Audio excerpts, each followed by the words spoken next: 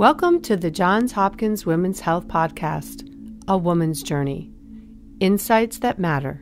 I'm Kelly Gear-Ripken, and I invite you to listen to Johns Hopkins specialists discuss the latest topics in women's health. Now here's your host, Lillie Shockney. Hi, this is Lillie Shockney from A Woman's Journey at Johns Hopkins, and this is our podcast, Insights That Matter. Today we are joined by neuroscientist Mark Mattson, professor of neurosciences at the Johns Hopkins University, and who has studied the health impact of intermittent fasting for over 25 years. Dr. Mattson, welcome, and thank you for joining us today. Well, I'm looking forward to our conversation, Lillie. Let's talk about what intermittent fasting is. It's my understanding that there are several types of categories for this, such as daily time-restricted feeding, which narrows eating times to 2 to 6 hours per day, and so-called 5 to 2 intermittent fastings, to which people limit themselves to one moderate-sized meal 2 days each week. So is there one that works better than the other, or do they both work, or are you still studying both to find out if either work? First, I'll define intermittent fasting, what it is and what it is not. Intermittent fasting is an eating pattern. It is not a diet. A diet is what you eat and how much. Intermittent fasting is independent of what you're eating and how much you're eating. It's an eating pattern in which there's periods of time of not eating that are sufficient to cause what we call a metabolic switch from liver glucose stores to fat stores and ketones. Typical American eating pattern, 3 meals a day plus an evening snack. It's not intermittent fasting because there's no time sufficient to cause that metabolic switch, which takes about 12 hours to occur. An eating pattern such as daily time-restricted eating where you constrain the time window you eat to, say, 6 to 8 hours, that would be intermittent fasting because you would be going 16 to 18 hours a day with no food, and that's sufficient to start burning fat. For many people, that's the easiest eating pattern for intermittent fasting because it's a daily habit when you eat, and you can incorporate it into a lifestyle where you can still have lunch with friends or coworkers. What a lot of people do is skip breakfast and then eat all their food between, say, noon and 6 o'clock or noon and 7 o'clock. The 5-2 intermittent fasting approach, that came about through a collaboration that I did with Dr. Michelle Harvey in England. Women who are at risk for breast cancer because they're overweight and have a family history. We published 2 papers, one in 2011, one 2013. They each involved about 100 women randomly assigned to either what's now called 5-2 intermittent fasting. We actually didn't call it that at the time. So 2 days a week, as you mentioned, the women ate only about 500 calories. The other 5 days, they were told, just eat normally, don't purposely overeat. And then we had a control group of women who had ate breakfast, lunch, and dinner, and they had about 20 to 25% fewer calories than they normally took in. The reason we did that is we figured out that their weekly calorie intake for both groups would be the same. 6-month studies, both groups of women lost the same amount of weight, about 8% of their initial body weight. Both groups showed improvements in health indicators, but the women on 5-2 intermittent fasting showed greater improvements in blood glucose regulation, and they lost more abdominal fat. So that actually led to the popularization of intermittent fasting because a producer at the BBC picked up on our studies when we published them, and he did a documentary on it. He wrote a book and then kind of snowballed on the internet. You mentioned that these were patients that were at higher risk for breast cancer. Yes. So how was that measured? Just indirectly, in as much as being overweight or someone with obesity are at increased risk for breast cancer compared to someone else of the same age that has a low body weight. They lost weight. Also, the improvement in glucose regulation and the switching to burning fats on those 2 days is actually important because there's now multiple studies going on in women with breast cancer after they've had surgery to remove the tumor. And then during the time that they're getting chemotherapy, investigators are putting them on intermittent fasting. And the reason is most cancer cells rely mostly on glucose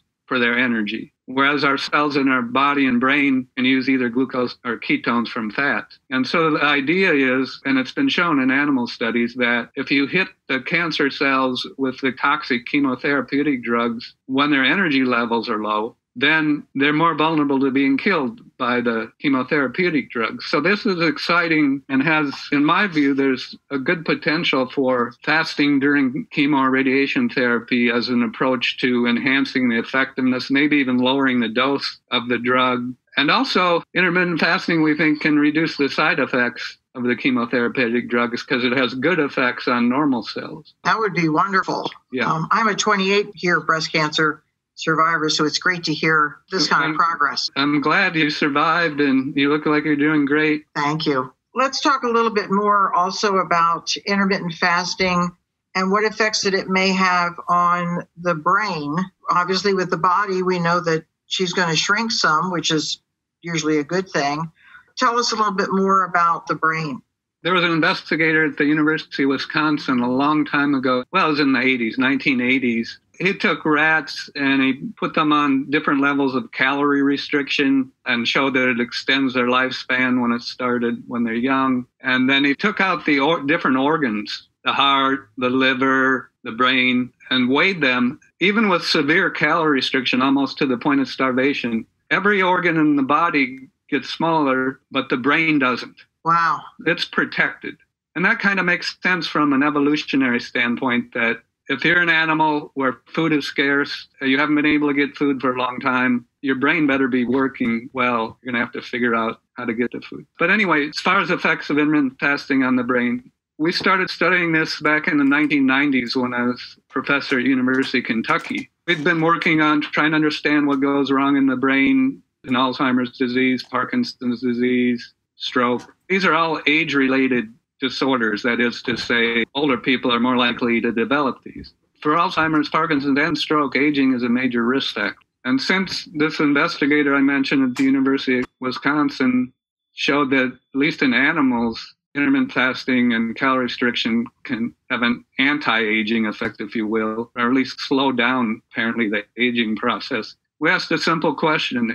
In animal models that are relevant to Alzheimer's, Parkinson's, and stroke, which there are such models, that is, models that in which you can cause selective degeneration of neurons involved in learning and memory in an Alzheimer's disease model, or the dopamine-producing neurons that degenerate in a Parkinson's model, and then the stroke model, you physically occlude one of the blood vessels in the brain and shut off the blood supply. So we did these simple experiments. We took rats or mice, divided them into two groups. One group was on every other day fasting for several months. The other group not. That is to say, they had food every day, which is the normal condition for lab animals. What we found, and it was very striking, was that nerve cells in the brains of the animals on intermittent fasting were more resistant to being damaged and killed in these experimental models of Alzheimer's, Parkinson's, and stroke. Then I was recruited to Baltimore, actually to the National Institute on Aging as a laboratory chief. I knew Saul Snyder because I'm in the neuroscience field, and we had a little bit of overlap in some of the basic research we were doing. So he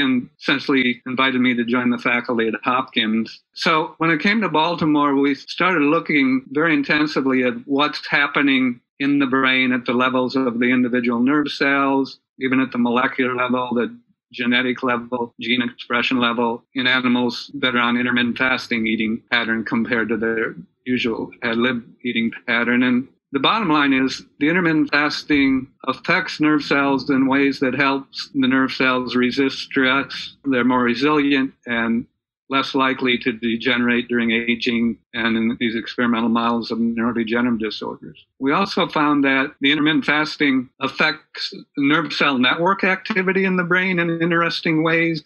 We recently had a paper in Nature Communications where we were recording electrical activity in the brains of animals that had been on intermittent fasting or not. And what we found was very interesting. There's an increase in activity of a neurotransmitter called GABA. And this is the anti-anxiety neurotransmitter. It calms neural network activity and keeps activity from going out of control. Epilepsy is the classic example of nerve cell network activity going out of control. We get seizures, which is continuous excitation in neural networks. So we found intermittent fasting calms neural network activity and at the same time improves cognition, at least in rats and mice. This hasn't been established in humans yet. There are studies ongoing, including one I'm involved with, to test that. Good. Wow. That's a lot of information. So you talked a little bit about obesity. Can you also talk about impact that it may have that would benefit those with high cholesterol, blood pressure, cancer we've talked about, but also diabetes and heart disease? I'll start with diabetes. I mentioned intermittent fasting can improve glucose regulation. There are a couple studies published now in people with type 2 diabetes, and that's what actually work in animals and humans has focused on type 2 diabetes.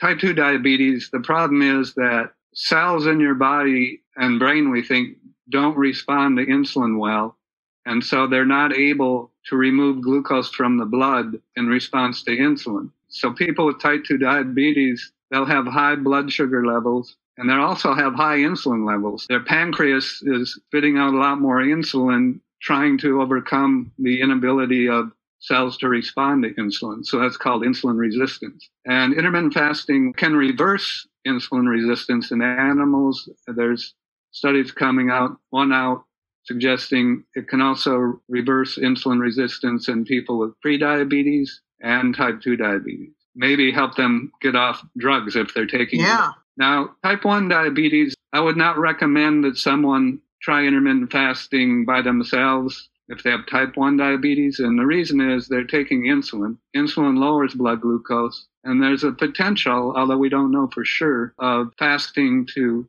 exacerbate hypoglycemia. Get their blood sugar numbers too low. Yeah. Hypertension you mentioned, and cardiovascular disease. One of the effects of intermittent fasting that's been documented first in my lab in animals and then subsequently by investigators at Washington University in St. Louis is that animals and people on intermittent fasting, and it takes a while, like a month, several weeks to a month to see this effect, but intermittent fasting will result in a reduction in blood pressure, resting heart rate. And that's actually similar to regular aerobic exercise. In our animal studies, we've shown that intermittent fasting has a similar general effect on what's called the autonomic nervous system, which controls heart rate. There's the sympathetic nervous system, which is activated when you're scared or under stress, and it will increase heart rate. And then the parasympathetic nervous system slows heart rate. Endurance athletes have increased activation of the parasympathetic nervous system, which means they have slower heart rate, lower blood pressure.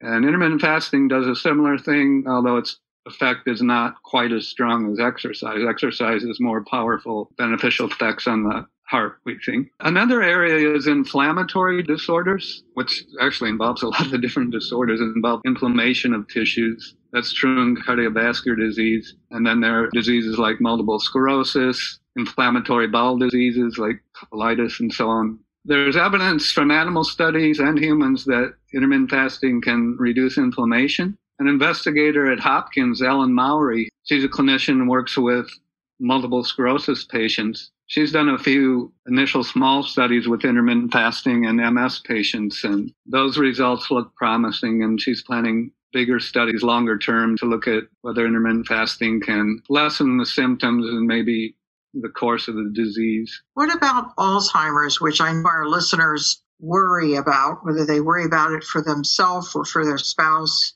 perhaps their parents? How could this potentially fit in to prevention or reduction in the symptoms? Alzheimer's disease is an area that I have a lot of expertise in. So I mentioned aging is the major risk factor. Intermittent fasting seems to decelerate or slow down aging. My own view on Alzheimer's disease is one that I'm not too optimistic that anytime soon there's going to be a drug that has any major effect on the course of the disease in someone who is already symptomatic.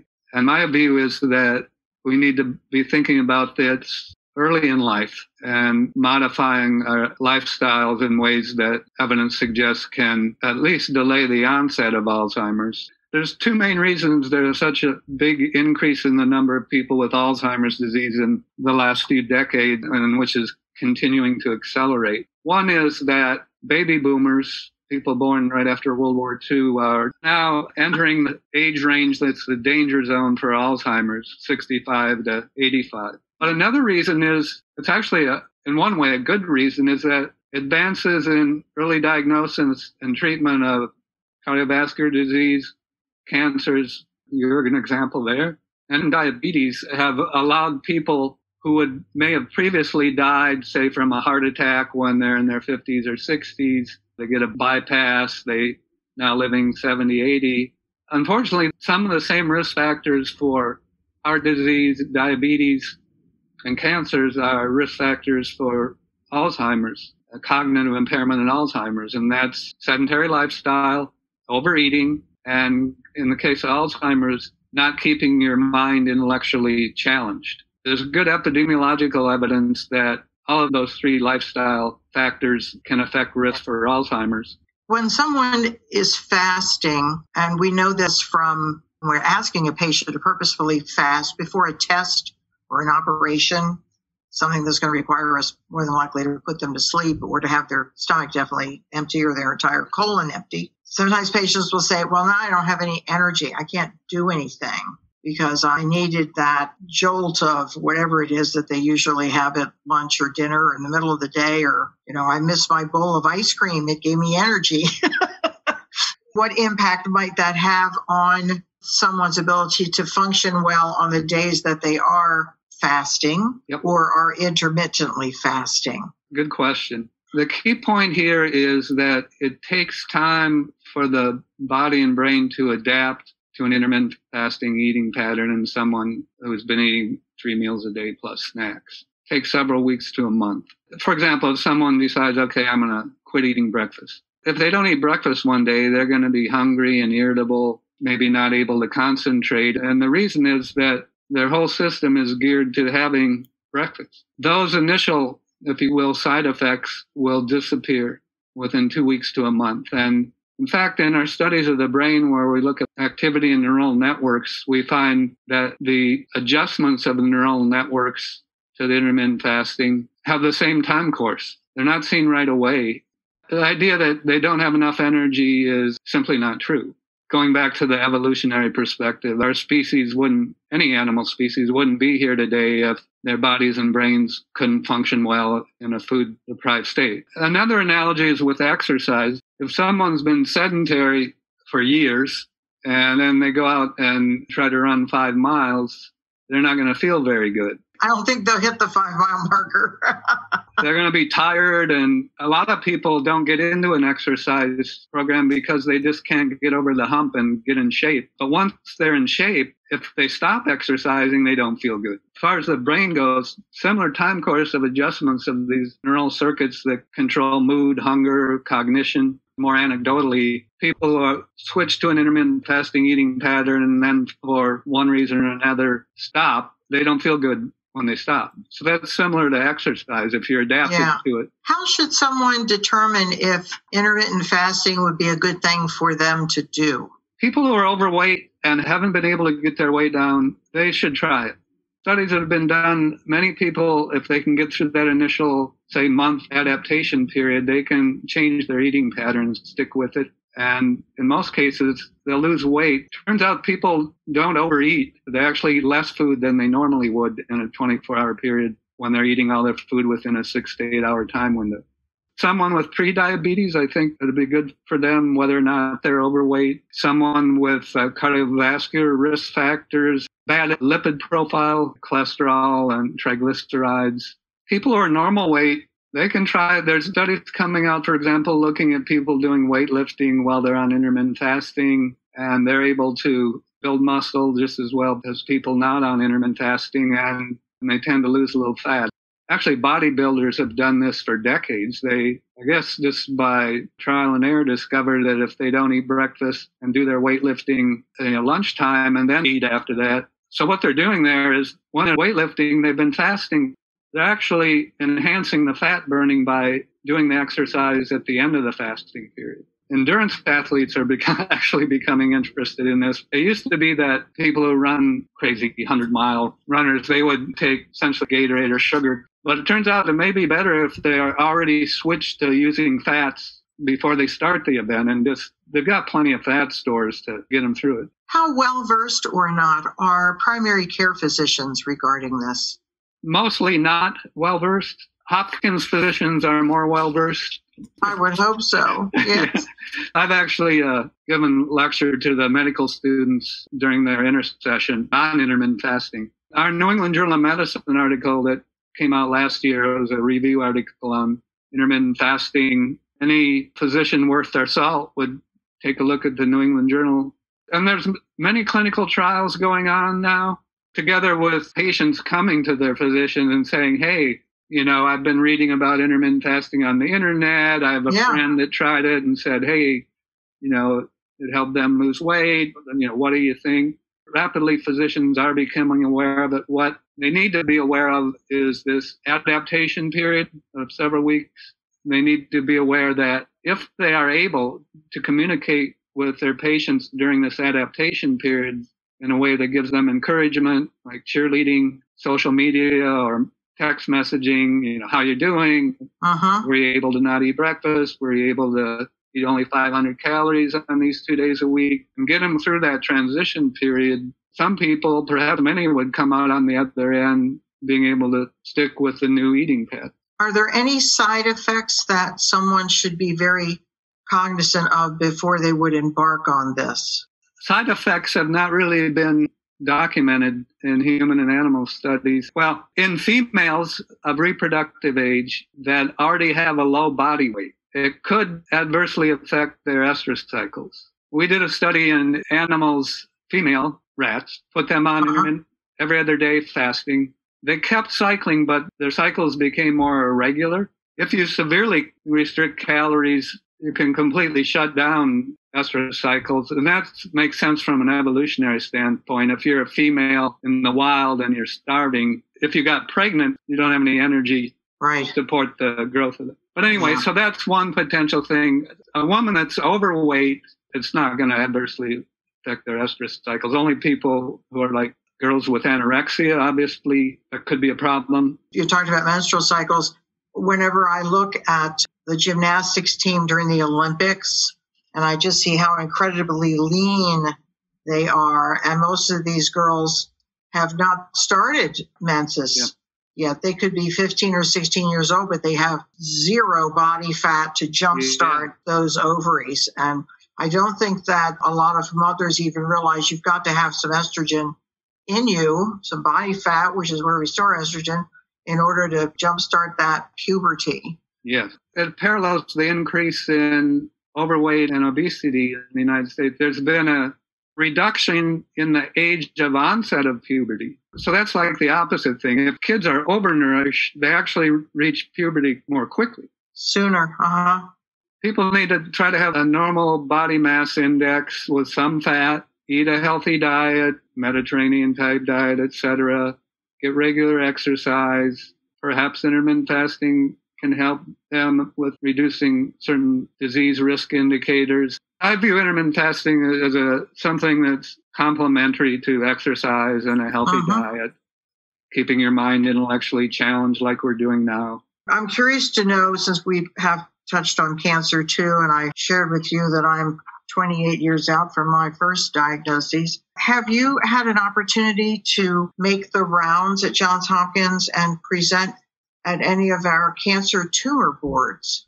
Not to the cancer groups. I've presented a lot to the School of Public Health and other departments. So I think I'm going to help change that. Okay. I'm in professor of surgical oncology, so we will have you further the education of our surgical oncologists, medical oncologists, radiation oncologists. Patients always ask, no matter what kind of cancer they have, is there something I should be eating or not be eating, or what should I be doing? Because they're so in touch with their bodies, realizing, oh my gosh, my body grew cancer. I don't want that to happen again. What can I do to help not have that occur? We usually do talk to patients about, having a healthier lifestyle. Stop the smoking, stop the drinking, get your weight down, exercise regularly as things that they can do. But usually they'll say, I've tried, but it's not working. This is a different way to be able to successfully do it, I think. Because what people will do, they'll say, it's like exercise. If I say, all I want you to do is power walk for 30 minutes 5 times a week. I don't want you buying a gym membership and trying to become some, galactic whatever. That's not what needs to happen. You can start that power walking 5 minutes, then get it up to 10 minutes. And take these baby steps, if you will. Yes. And I see this very similarly. I think that people may start off saying, well, I'm going to have lunch at 12 and my dinner at 5. Then I'm going to try, right, the infamous try, not to have that bedtime snack of apple pie that I love to do. It may be that they start off eating between 11 and 7, maybe easier, and then get it to 12 and 5 eventually, right? Yeah. I think it's so important. Before we close, I want you to talk a little more, and I want to make sure that I'm spelling it right. You said GABA. Is that GABA? Yes, it's a neurotransmitter, gamma-aminobutyric acid. That should be on Jeopardy. Well, maybe question. If I were to ask, I'll ask you, name a neurotransmitter that you've heard of before. Any neurotransmitter. I don't know. I'll be just like our audience and say, I don't know. Dopamine, you've heard of, maybe? Serotonin. Dopamine, you've probably heard about in something you read or heard about addiction. And Parkinson's. And Parkinson's. And serotonin, you may have heard about related to depression. Most commonly used antidepressant drugs boost serotonin. But it turns out the most important 2 neurotransmitters in the brain in many respects are glutamate, which is an excitatory amino acid. Throughout your brain, all the excitation of nerve cells in your brain is induced by glutamate. And then GABA, it puts the brakes on glutamate so there's not uncontrolled neural network activity. So working together, glutamate and GABA maintain neural network activity within normal limits and are critical for learning and memory and everything our brain does. The other neurotransmitters like dopamine, serotonin, they subtly modify the ongoing activity in the neural network. The first drugs used to treat anxiety disorders act by increasing GABA activity. Valium, diazepam is probably the best known such drug, the benzodiazepines. And they're still used somewhat in the clinic. Intermittent fasting enhances GABA tone, so it has this anti-anxiety effect, and it also helps the neural networks activity be refined and controlled in ways that optimize brain function. I can see a T-shirt that says, "Don't mess with my GABA." Yeah, that would be good. I think during a time as we are in right now with the pandemic and people being home, and they are being more sedentary, unfortunately, and snacks are readily available, and not necessarily healthy snacks either, that it has been reported that people are gaining weight. That can get you in that catch-22 if you can't get out of it. That they're anxious, they're depressed, they're frustrated, and so they'll have that snack of a candy bar or whatever, and they find that they're kind of eating all the time while they're sitting on their computer or sitting on their sofa or wherever that they are. This may be truly an ideal time for them to take stock in their health and say, what can I do to improve my health? We know that when New Year's Eve comes, the most common things that people have as their New Year's resolution is that they're going to lose weight. I think it's supposed to be like 76% of New Year's resolutions are tied to, I'm going to lose weight. And gym memberships go up in January, February, and then they go down starting in March because they said this was harder than I thought, so I'm not going to do it. But what you described today, you don't have to go somewhere to do it, which is helpful, and it's doable. When we ask somebody to do something and it's really going to be incredibly hard to do, the possibility of success is low. But I certainly would see that the probability of success with this should be pretty high. And when they learn what it can accomplish for them, not just weight reduction, but other really important things, it seems like it takes us away from take this pill to accomplish whatever, get your body to do whatever. This is something they have control over. And I'm a firm believer that when people are anxious, certainly when individuals are diagnosed with cancer, their life is out of control. Wherever we can help them with that gives them control, what do they have control over so that they can more actively participate in the decision making? about their care and help themselves. I think you've hit the nail on the head that this not only does it work, but it is truly doable. It's doable, and families could do it, change their eating pattern together, make it a challenge each other to get through the first 2 weeks to a month and stick with it. Yes. That's fabulous. Thank you so much for joining me today. I know that our audience has truly learned a great deal of brand new information that they didn't know anything about. And who knows, maybe they will create a Jeopardy column that's going to focus specifically on intermittent fasting, and they'll know all of the answers because of you. I enjoyed our conversation, Lily, and I look forward to investigations with oncology folks. Yes, absolutely. I'm going to get you all around those timber boards. Yes, be great discussion because medical oncology, surgical oncology, radiation oncology, pathology, genetics, the nurse practitioners, the nurse navigators, the social workers, all attend those because we have such a large volume of types of cancers that we treat at Hopkins. There's a breast cancer tumor board, a lung cancer tumor board, a brain cancer tumor board, all specializing. And I'm going to have you front and center. Yeah. Okay, good. Take care and thank you again. Thank you for listening to A Woman's Journey podcast. Join me, Kelly Gear-Ripken, your host, Lillie Shockney, and a variety of Johns Hopkins experts on the first Thursday of each month to learn about medical advances in women's health. A Woman's Journey is grateful for the unrestricted educational grants from HRH Foundation that supports our podcast series, Insights That Matter. For more information about A Woman's Journey's virtual programs occurring throughout the year and our monthly webcasts and podcasts, visit our website, hopkinsmedicine.org/awomansjourney. Like us on Facebook and Twitter, and visit our website at hopkinsmedicine.org/awomansjourney. Until next time, stay well.